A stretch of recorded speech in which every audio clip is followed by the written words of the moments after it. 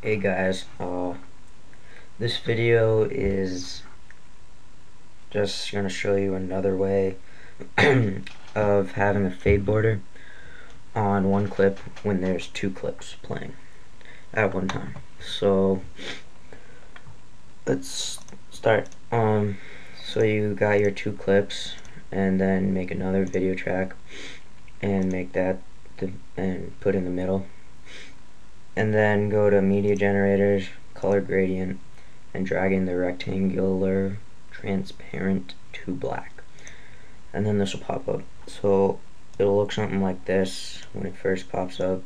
I don't know, like that, I guess. So what you're gonna want to do, you see these numbers in the circle. So actually first you can make it either the gradient type, elliptical, or rectangular. Don't make it linear, since that doesn't get the whole clip to be faded, to have the fade border. So just make it elliptical. Then you see the little white X in the middle around here. Just move that up. Try to place it right in the middle of the clip you want to be faded, have the faded border.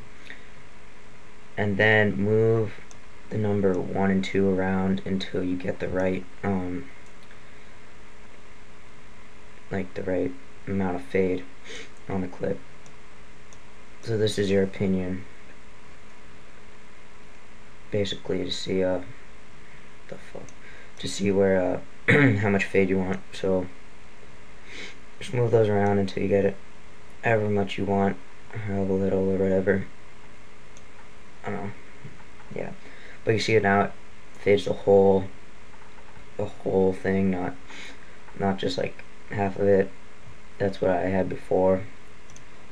So this is just a different way. Instead of changing the compositing mode to a bump map, I think it was. Yeah. Yeah, that's basically it. Just a different way to do it.